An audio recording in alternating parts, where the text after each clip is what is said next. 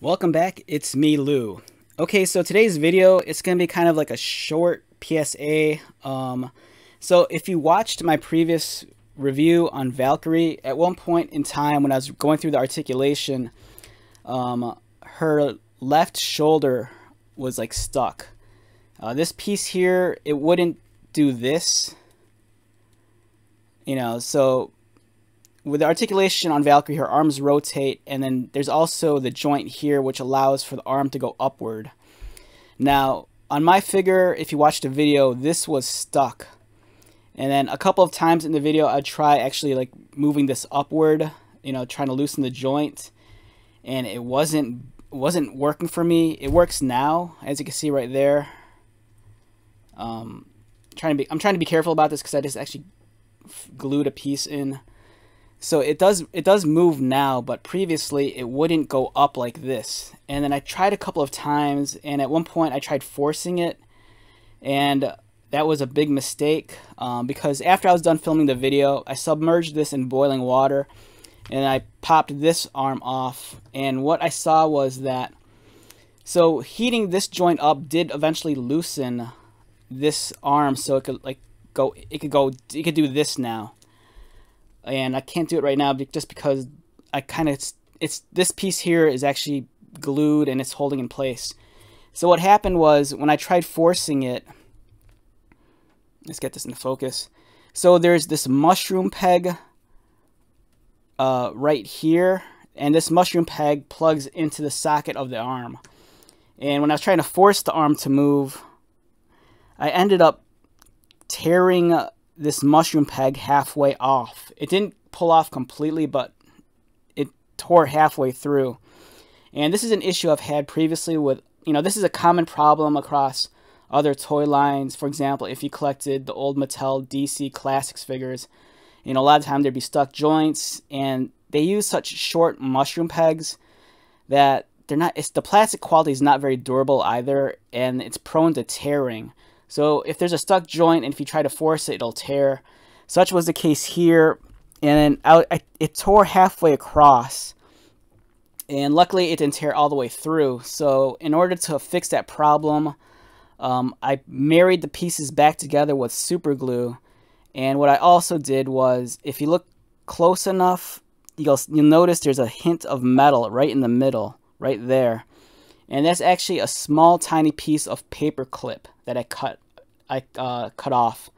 So what I did was I heated this up, took a thumbtack, and I pushed in to drill out a hole.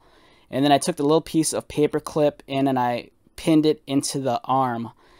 The paper clip is long enough, just exactly long enough to connect the mushroom peg back to the arm, but not too long that it'll hit the articulated joint right there. So right now the glue is setting and the pin is holding the mushroom peg back in place, which should be a strong enough fix so that once this arm's back in place, it's not going to rip the mushroom peg off. So yeah, it's just a quick announcement. If you ever run into a stuck joint, don't force it, because these plastics, they're not as strong as you think they are.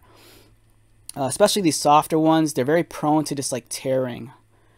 And it's a problem that's, it's not super common, but if you run into like a stuck joint, this word of caution, don't force it.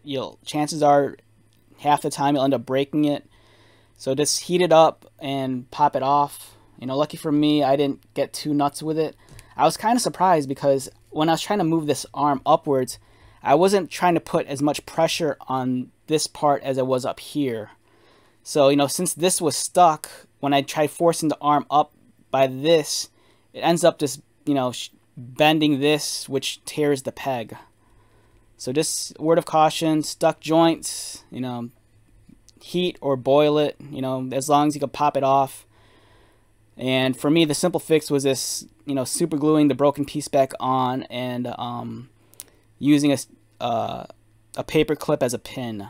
Lucky for me, it didn't shear this off completely. If it did, chances are I'd probably just replace the mushroom peg altogether with maybe a small screw. But yeah, I just want to share that with you because I know every now and then, people run into issues like this, and if you're not a customizer or if you don't know how to fix a figure, it could be very frustrating. You know, the last thing you want to do is go out and buy another toy. And in this case, you know, this was an easy fix. You know, this is a $25 figure. Again, it really hurts when you spend that much on a toy and the quality control isn't the greatest. You know, there's no reason why this joint should have been stuck to begin with, but, you know, the defects do happen, and I don't know, I guess I just lost on that gamble.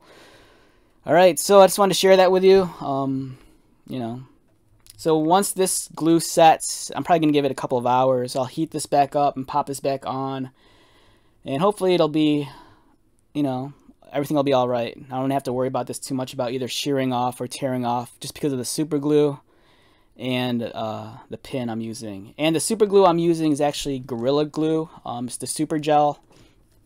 For me, I've had a lot of success using that, especially with softer plastics. It doesn't necessarily fuse them together, but the bond is normally really, really well done, and it's really strong.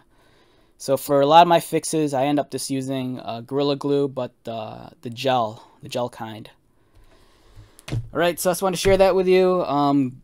You know, good luck with your toy collecting. I hope you don't run into as many quality control issues like I always seem to run into.